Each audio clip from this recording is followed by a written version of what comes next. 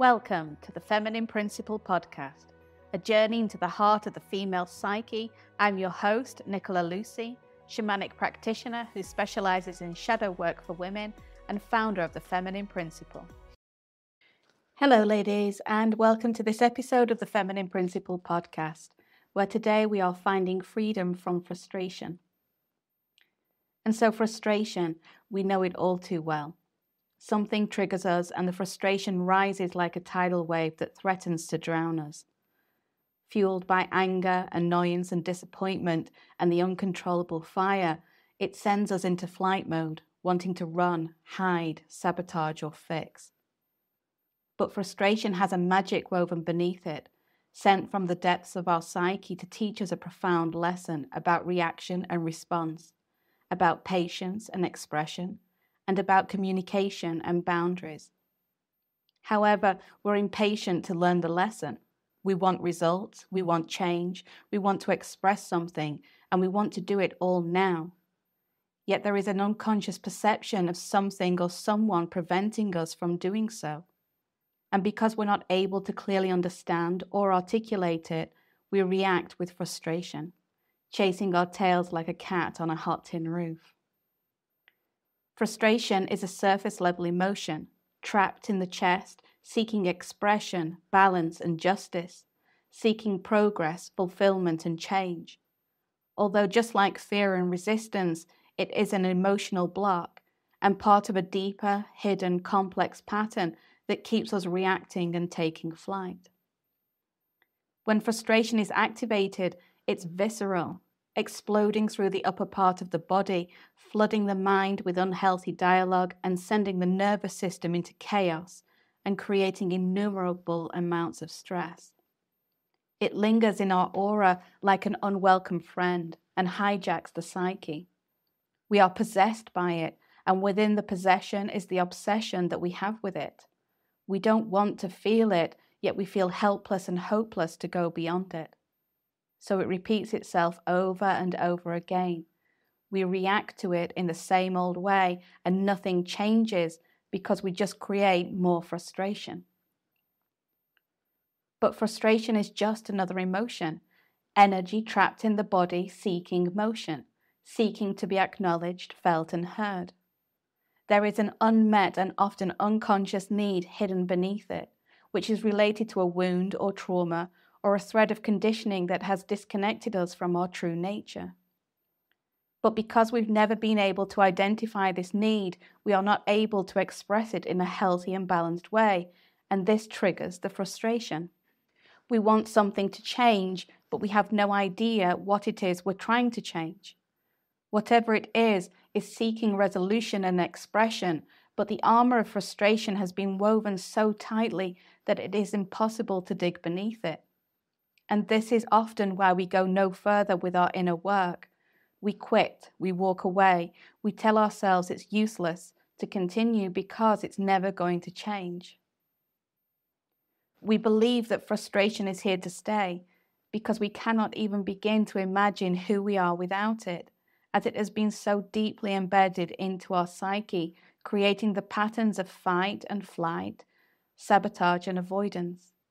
So this is the frequency we are unconsciously choosing to vibrate at. The more frustration we have, the more we manifest it in our lives and in our relationships. Therefore, if we want to come back into right relationship with frustration and learn its lessons, we will need to give ourselves permission to be present with the profound level of discomfort frustration presents, which is fundamentally showing us the way.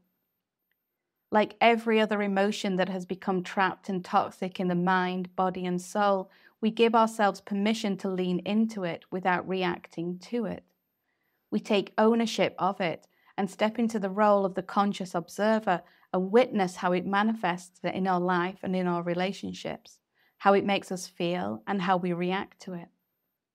By giving frustration permission to be present, we are activating our personal power and will to change what now needs our attention by being in relationship with it, rather than giving all our power away to the emotion and the trauma response. We are quite simply choosing to hack our own psyche. However, we think that we can master a lifetime's worth of frustration in one go, and this is especially true of my clients. I hold space for them to wade through the thick, constricting chaos of frustration every single time it arises. And the deeper we go, the more challenging it becomes as their resistance and needing to take flight becomes more concentrated as we move closer to the core wounds. The ego is holding on for dear life because it is those core wounds that have defined their sense of identity, and letting go will catapult them into the unknown magic of life beyond. The frustration, therefore, is a protective mechanism, so deeply embedded in the psyche with a range of complex patterns, but it is a process to unravel, just like any other, and takes time and care, attention and awareness. We will be invited to learn patience, and considering we have been conditioned to be impatient and demanding within a society where instant gratification is the norm, this can again prove challenging. But for those who love a challenge, just like my clients who really want to experience deep and lasting change, then you will be rewarded.